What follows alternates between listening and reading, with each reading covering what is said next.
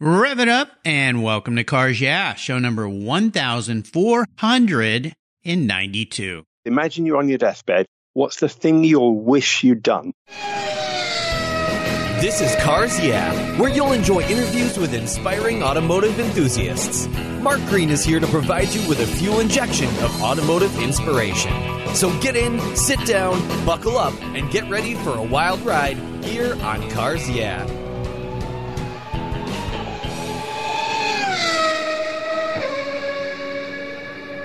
Hello, inspiring automotive enthusiasts, and welcome to Cars Yeah. I'm revved up and so excited today to share with you a very special guest, Peter Grimsdale. He's calling in from across the pond in London, England. We'll hear from him in just a minute. Peter Grimsdale is a British novelist and award-winning television producer who has made shows for the BBC, PBS, and Discovery. As a lifelong car enthusiast, though, he has made in-depth films about the British and Japanese auto industries, profiling people such as Stirling Moss, Alec Issigonis, and many other automotive heroes. His first book about cars is titled High Performance: When Britain Ruled the Roads, and is published by our friends at Simon & Schuster.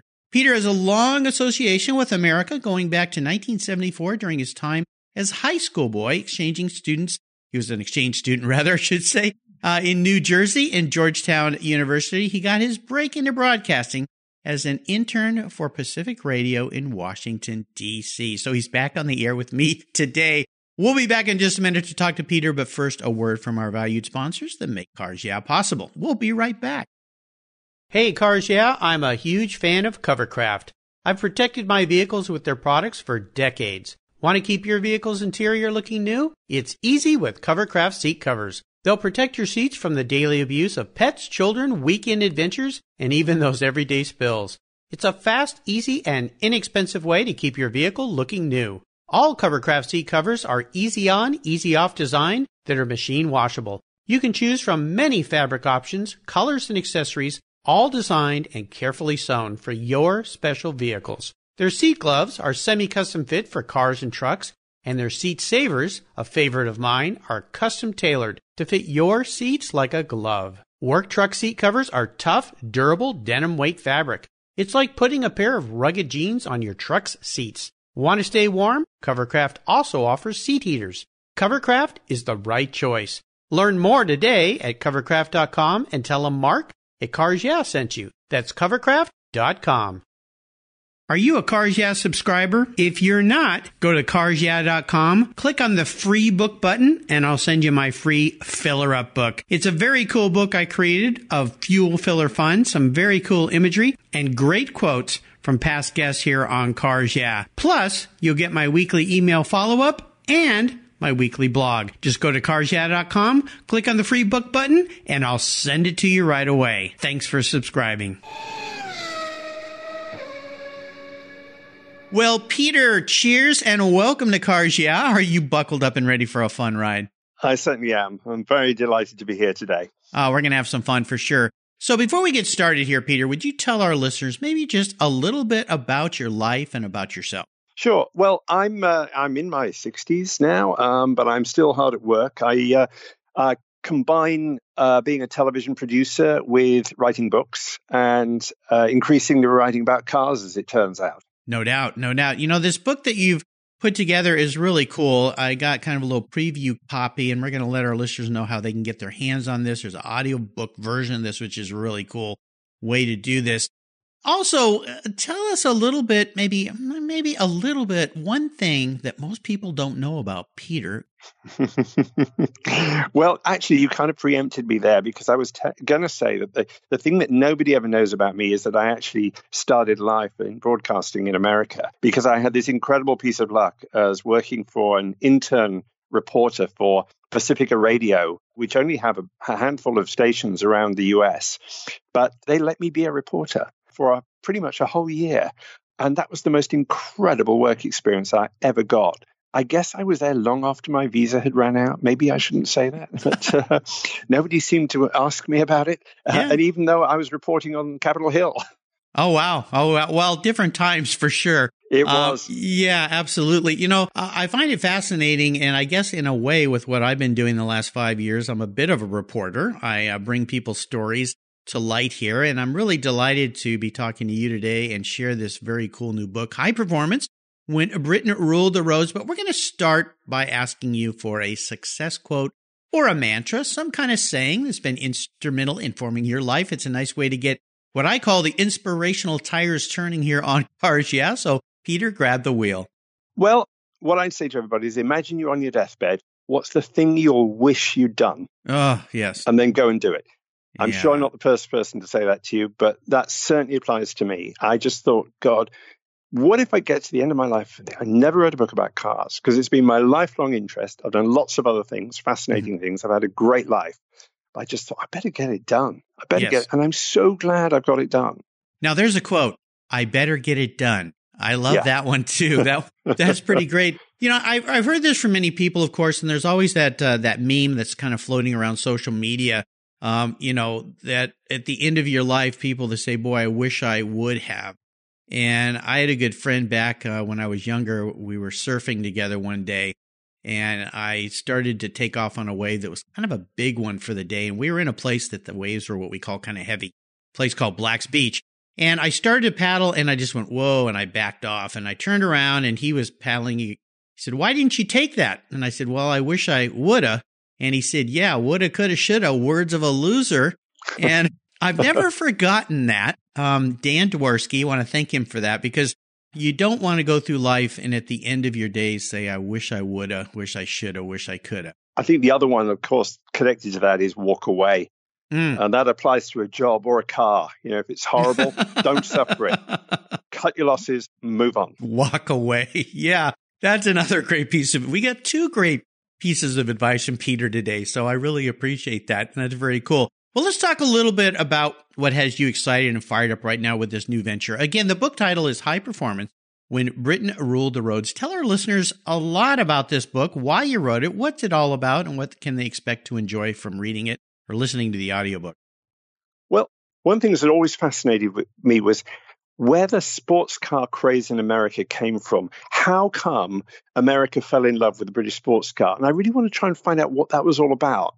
I did a documentary long time ago about what happened economically in Britain just after the Second World War. And basically, when I dug into this a bit further, I discovered that in 1945, for the British motor industry, the war was not over because basically the government said, you will export cars, you will export 75% of your output. Otherwise, you will not get steel because steel was still rationed at that point. I'm talking about an industry that was 95% domestic.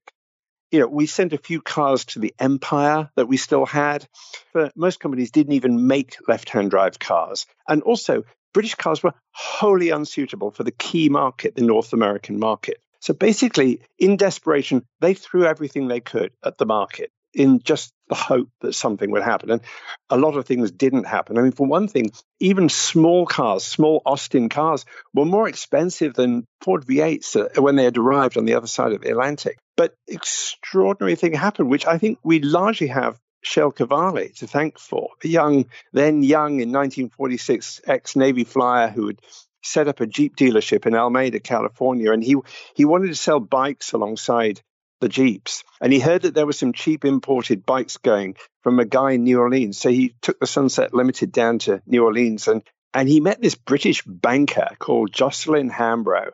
And Jocelyn Hambro came from a kind of old British banking family. And he'd set up a trading post in New Orleans to kind of do their bit for British exports. And Hambro was trying to sell Wedgwood china and sardines and all kinds of things from Britain that none of which worked. And he brought over a handful of MGTCs, which, already quite an antiquated design. I mean, they dated back to the early 30s. They didn't have any bumpers. They didn't have any indicators. But when Shel Cavalli saw that car, he said he took one look and it was love at first sight. Because what he was looking at was a four-wheeled motorcycle. It was like, hey, this is better than a motorcycle. He saw that. When Cavalli saw that car, he'd never even heard the term sports car. The only foreign cars he'd heard of were Mercedes-Benz and Rolls-Royce. That was it. And so Hambro said, well, I'm looking for someone to sell these in California. So Cavalli said, I'll give it a go. And he took 3 back on the train, sold them that weekend. So he ordered 50 more. And by 1950, he was the biggest importer of British cars to America. And, he started. Now, I'm not saying he's the only guy. Lots of people have other stories about and indeed, there were these cars in America before the Second World War. But the craze took off. So a year later, it's the first motor show in Britain, 1948. William Lyons of Jaguar needs a show car. He needs something. He's got a new engine, but he hasn't got his new sedan. He needs a show car. So in about 6 weeks, he designs and builds the Jaguar XK120. They figure they'll make about 200 of them. Puts it on show at the British Motor Show, by which time Americans are coming to the show, and we'll have 200 of them. Well, I'm only making 200. Well, I want 200. We'll have 200. By 1951, he's made 13,000 of them. And even that does not satisfy demand. It's this fantastic untapped market. It's just discovered almost by accident. I mean, nobody ever did market research would come, yes, I think America is ready for the British sports car. It's just like, no, why? And yet there you go. And that was great. But what I then looked into was the fact that, British cars before the Second World War were pretty conventional.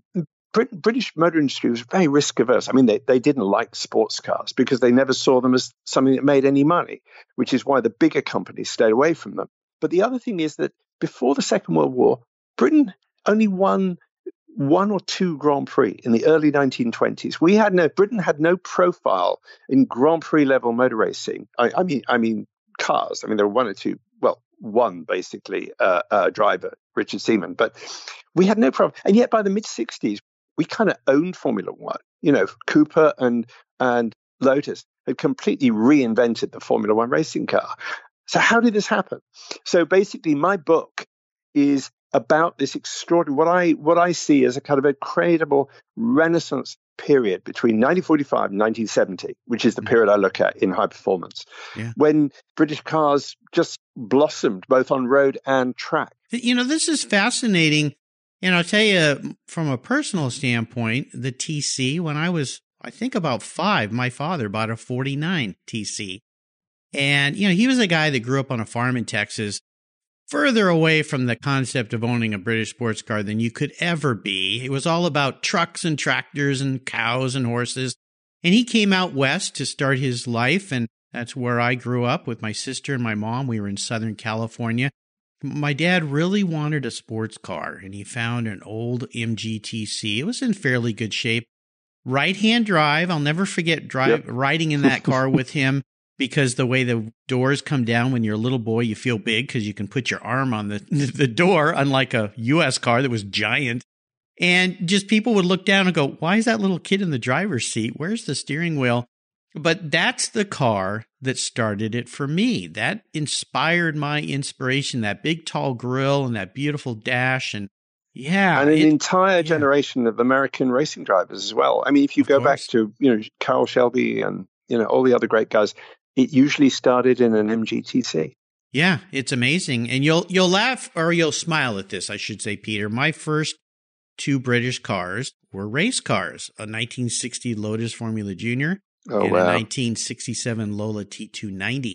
And that's what got me into vintage racing. That's serious. Yeah, they were fun cars, very different cars to drive. When I had to drive them back to back, I had to get in a whole new mindset for that Lola because that was a fast car.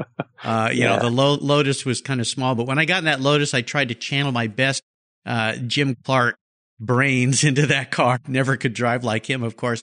Well, it's a fascinating story, and we don't want to give away the whole story, but I think that wet the whistle for a lot of my listeners to get their hands on this book. We'll let you know how to do that in a minute. Let me ask you this, Peter. When did you realize that what you have done in your life for your career was the right thing for you? Oh, I've still been I've spent my life convincing myself, but I mean, I've had a charmed life, to be honest. I mean, I got into the BBC, which is a great company to get into when I was 25. And I've been in TV pretty much ever since. And I'm 65 this year. So I've had a pretty wonderful life. So I think I've been doing the right thing for quite a while. But, there's you know about imposter syndrome. You always kind of think there's somebody at somewhere's going to say, what are you? No, come on. You're in the wrong place. Okay, I'm coming. I'll get my coat. There's always that thing lurking in the background. And I kind of had it all over again when I started writing high performance because, there are people who've been writing car books, wonderful car books, all their lives. I mean, I've listened to, Carl Ludwigsen is a great hero of mine. Yep, he's been a guest here. AJ Bain, two guys who've been guests. Yep, AJ Bain and AJ too, yeah. I mean, great writers. So I'm kind of muscling in here and going, but anyway, I've done it and it seems to have gone all right. But, right. No, I think it did. Yeah, absolutely went really great. Well, it goes back to what you said. You just got to start it. You just got to try it. You just got to do it. Exactly. Yeah. And that's the other thing to say to people is also you're never too old to try these things as well. You're not. I always say Colonel Sanders started selling chicken at 64. So there you go. There's another role model. Yeah, exactly.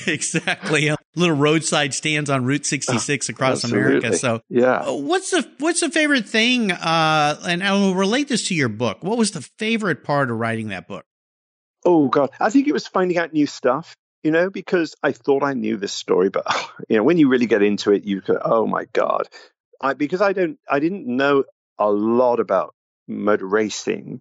I found out an awful lot that I didn't know. And I think one of the highlights, I knew a lot about Jaguar, but I didn't know the story of that Carroll Shelby drove for Aston Martin.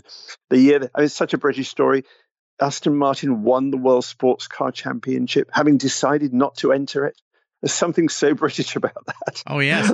Almost accidentally won it. So it was a blast finding out new things and discovering that it kind of fitted that I had, quite often you travel into some subject with a thesis. You think, oh, I know what happened here. Right. And then you have to accept, no, you're completely wrong. Actually, it kind of worked out what I thought. So that was nice. Yeah. I think it's fascinating. My wife and I have been watching the series, The Crown.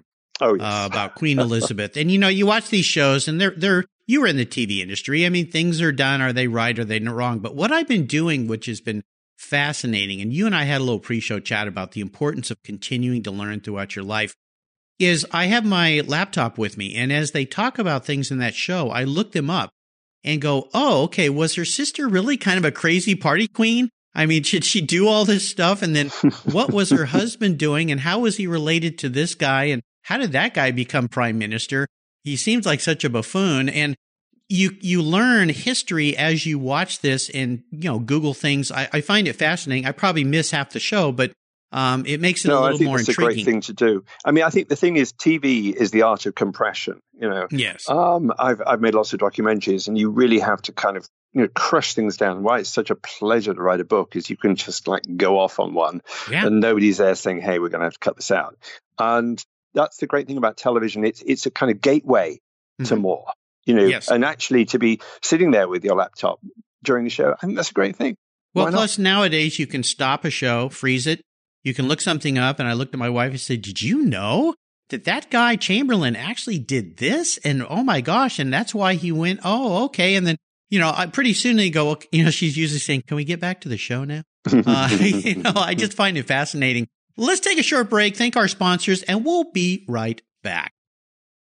My favorite collector car magazine is Keith Martin's Sports Car Market. I've been a subscriber for decades. Sports Car Market is the Wall Street Journal for the enthusiast and the collector. It's your monthly must-read whether you dream of owning a collector car, have 2 cars, or 200. Sports Car Market has been around for 31 years, and it's filled with valuable articles, intelligent write-ups, and the latest auction sales. Go to sportscarmarket.com and subscribe today. Plus, you'll get the exclusive SCM guide to restoration shops included for free. At checkout, use the code CARSYEAH and receive a 50% discount on your digital subscription. It's an exclusive offer from me here at Cars Yeah. I'm Mark Green, and I love Sports Car Market magazine. Are you looking for a way to get your products or services into the ears of thousands of automotive enthusiasts around the globe? I can help. This is Mark Green here at Cars Yeah, and I'd be honored to be an influencer and ambassador for your brand in a unique and personal way. 5 days a week, thousands of subscribers and listeners enjoy the Cars Yeah podcast and website. Contact me today and I'll show you how at mark@carsyeah.com or connect with me through the Cars Yeah website at carsyeah.com. If you're listening to Cars Yeah, you've probably spent some time working on your favorite ride. But how confident are you working on your finances? You may be able to rebuild a fuel injection system, but can you decipher the details of a mutual fund? If you're like me, investments, insurance, annuities, budgeting, and other financial concepts may seem a bit daunting, but what if I told you there's a book that describes these subjects and more in an easy-to-read and a very humorous way? My friend Chris Kimball, CFP, a longtime sponsor and past guest here on Cars Yeah, has written that book, and it's titled The Saga of Ike and Penny, a couple's humorous journey through the confusing world of finance. It's a fun look at things you need to know. Everything from investing to effective ways to get rid of credit card debt, and it's probably the only book on finance with a VMAX on the front cover and a classic Mini Cooper on the back. The book's available at Amazon for just $10, and this book will dramatically improve the direction of your financial future. I gave copies to each of my children. All securities are through Money Concepts Capital Corp. Christopher Kimball Financial Services is not affiliated with Money Concepts Capital Corp. Get your copy, The Saga of Ike and Penny, today. All right, Peter, I want to talk to you about a big challenge or a big failure that you faced along the way. And if you want to relate this to the book, that's fine. The challenges writing your first book have to be kind of daunting in some way. So walk us through one of these things. But the most important part of the story I want you to share is, what was the learning part of this so that you can move forward in a positive way? Well, actually, I mean, it probably comes down to cars. And the first two Porsche 911s I ever owned, which were already quite old and quite cheap when I bought them. Both were dogs. They left me horribly in debt. Oh, and, no. by the time I'd gotten through them, I also realized I knew quite a bit about them. So instead of never buying another one, I started buying more. And I bought and sold several with a friend of mine. We did it together. And I paid off all my debts. And that was just a very satisfying experience to think that, I mean, everybody was saying, well, you should know why you're buying these cars are crazy. And it all worked out horrible. And then to actually kind of make the money back, that was extraordinarily satisfying. No kidding. No kidding. I'm not being smug about it, but it's just we've all been there. All of us, I'm sure, all of your listeners at some point have bought a car. Oh God, I wish I'd never done that. I'm never doing that again. Yep. And in a way I said, well, I did walk away from the first two, but I kind of came back for the next lot. So exactly. Well, you hit the mark here. My listeners know this. I love Porsches. I've had many 911s. I still have one in my garage, and they're my favorite marque by far. I like pretty much anything that rolls on rubber because I love cars and trucks and bikes, but the Porsche has always been with me since I was a little boy. I'm not quite sure where it all started, but I've just loved those cars. So I'm happy. Again, here's a recurring theme with you today, Peter. You learned from your mistakes. You went forward and found a way out. So I'm really happy you did that. As long as we're on this topic of your fascination with cars, share a story with us that instigated this passion you have. Is there a pivotal moment that you can recall? There is a pivotal moment, and I can just about remember it. I think I was probably between 18 months and 2. Oh my gosh! When you can remember back to that? Well, you've got quite a brain in your head. My first dinky toy car arriving in my hands, and that was the moment. Really, that was it. Do you remember what that dinky toy was? I do. It was a Rover 75. Oh, a Cyclops, as they were known because of the third headlamp. Yes, inspired by Raymond Loewy's Studebakers. Of course.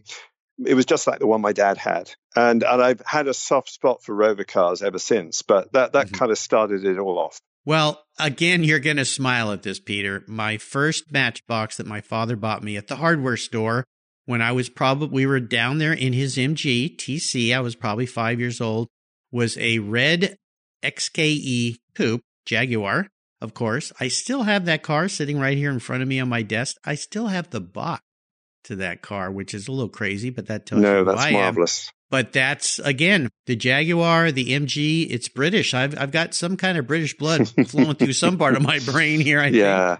Oh, fantastic. Yeah, very fun. How about your first really special vehicle? What was that first vehicle, and maybe share a memory with that ride? This may sound smug, but I'm proud to say I've never really owned an unspecial car. My first car was a Citroen 2CV, the one like Richard Dreyfuss drives in American Graffiti. Yeah. I've never worked out quite why that car was in that show, but anyway. I haven't either. But they are a truly marvelous car. And like all the first cars I had, I didn't spend nearly enough money on it. It was a very cheap one, and the engine blew. And a friend of mine said, "I've got a spare. Come and get it." I was like, "Well, come on the train." On the train. So I went all the way over, still 60 miles over to where he was. Okay, he said, "Yeah, you can just pick it up by the manifold." You could.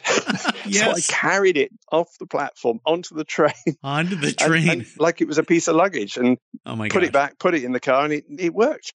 It was a great moment. Yeah, that's pretty funny. First time I went to Retromobile in Paris, and of course, the time we're recording the show just ended over there. I was in the airport in France getting ready to fly back home, and there was a guy behind me, and they were putting baggage. This was back in 2011. They were putting baggage through the x-rays, and his bags went through, and this guy says, "What do you have in this bag?" And they opened it up, and it was a set of carburetors for an old Jaguar that the guy had bought it. And he goes, "I don't think you can bring these on the airplane." He goes, "Well, they're just carburetors.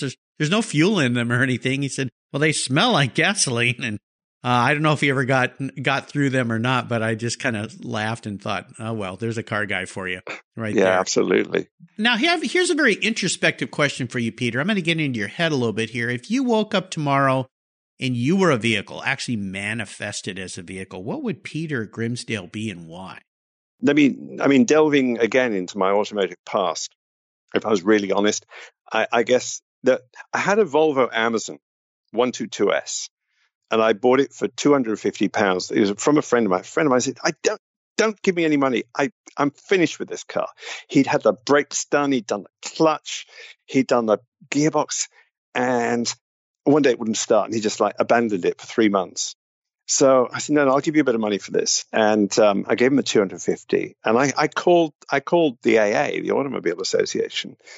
And a guy came out, rescue truck came out. He said, "Have you seen the state of these spark plugs? You need a new set of spark plugs." I said, "Oh, okay, fine. I'll put some in." Put the spark plugs in. That car never missed a beat for 2 years. My poor friend needed plugs. That's all, huh? Yeah. Just needed a plug. And it didn't look too good. I always remember there was always a bit of water hanging around in one of the headlamps.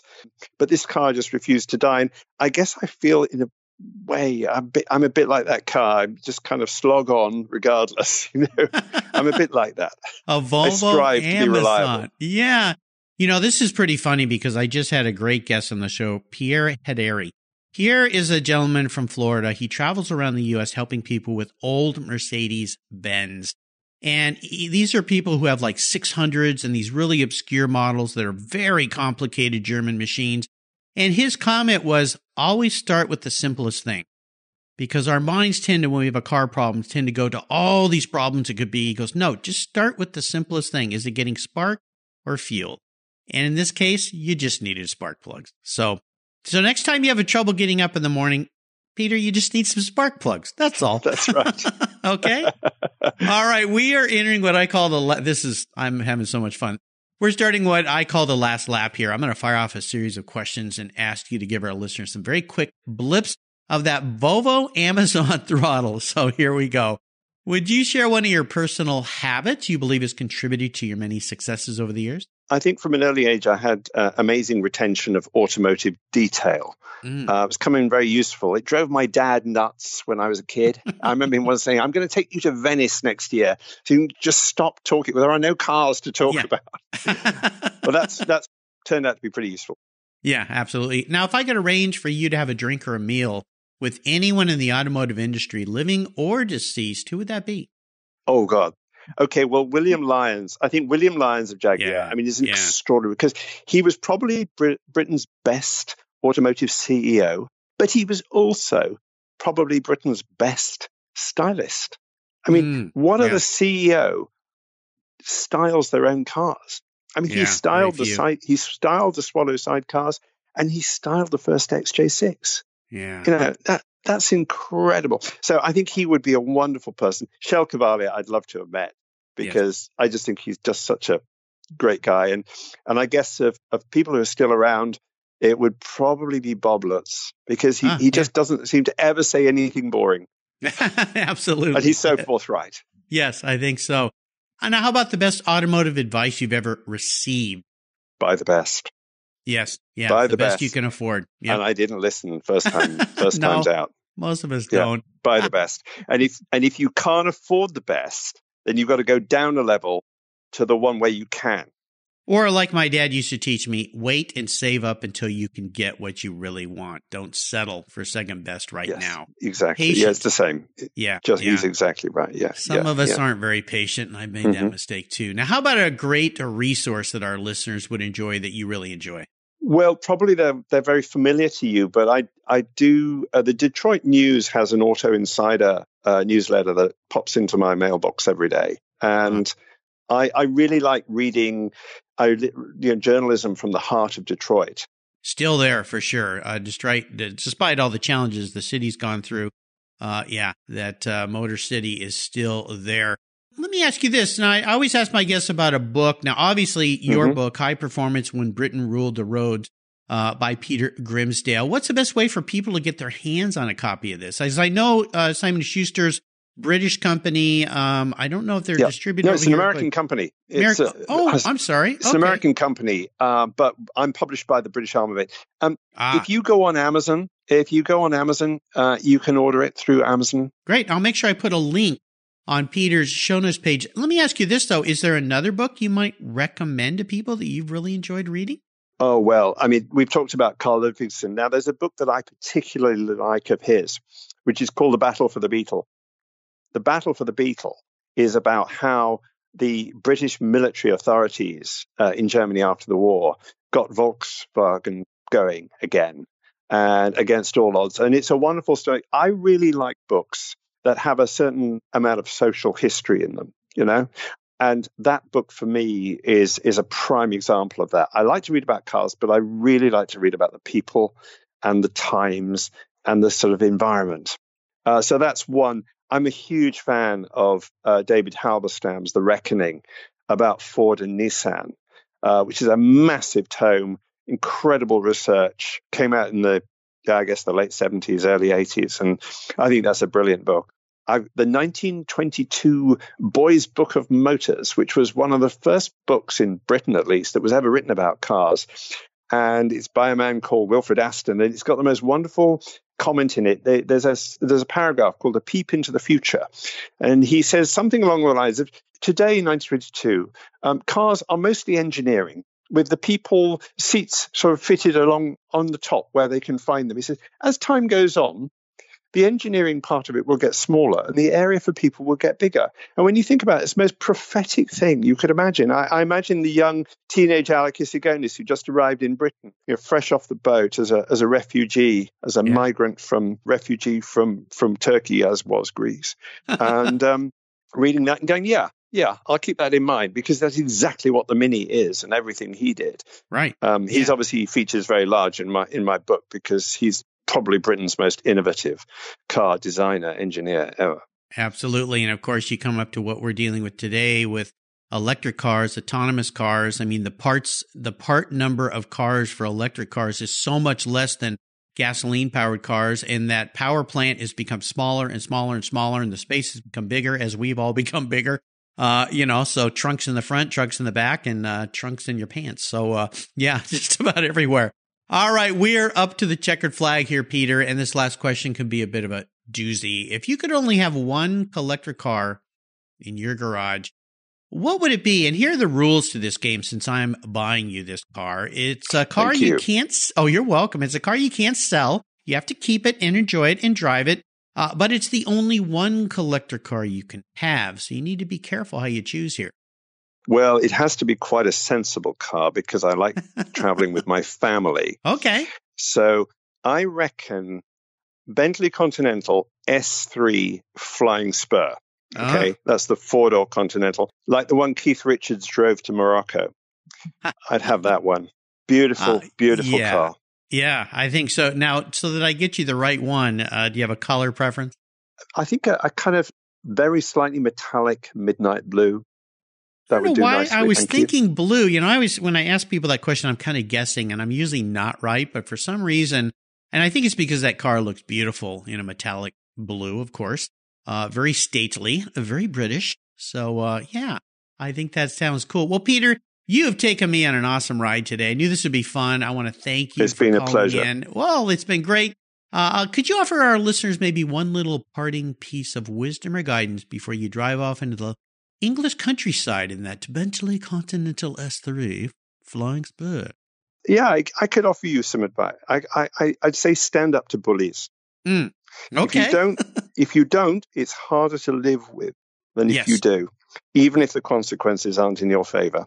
Yep. It's interesting you say that. My father, again, was such a great dad. And there was a kid in grade school who used to kind of bully me. And one day my dad said, you know what, today I want you to step up to him and punch him right in the face. And what's really funny is my dad was never a violent person, never spanked us or any of that back in those days when parents did that. And I'll tell you what, after school one day, I did that and we became best friends. I think the guy finally went, oh, okay.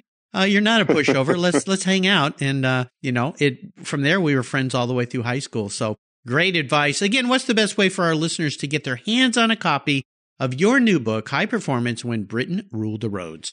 Amazon is probably your best bet. But just go online. And if you have real trouble, anybody's welcome to contact me. They can find me through Twitter. I'd be very happy to make contact with any of your listeners. Great. And if they look you up in Twitter, is it just your name? Yeah, Peter Grimsdale. I don't go by any other. Okay. Yeah, except for maybe your enemies might call you something different, but I have a feeling you don't have any of those. You're such a nice guy. So I'll make sure to put links to all of this so you can get your hands on this book. And I encourage you to get a copy of this and listen and enjoy it because it's fantastic.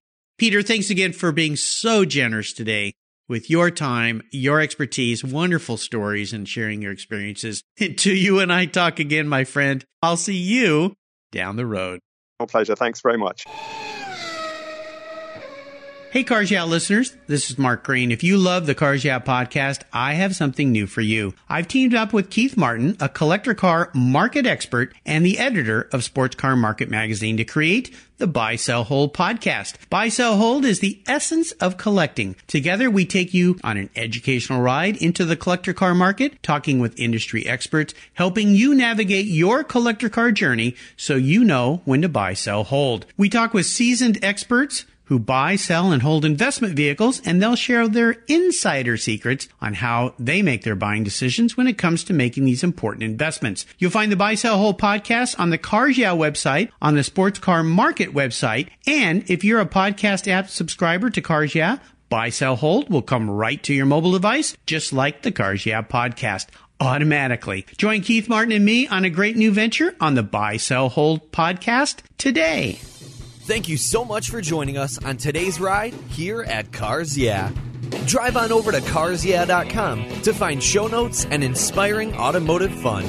Download your free copy of Filler Up, a fun book filled with gorgeous photographs of fuel filler fun, including quotes from more inspiring automotive enthusiasts. Download your copy today, and we'll see you next time on Cars Yeah.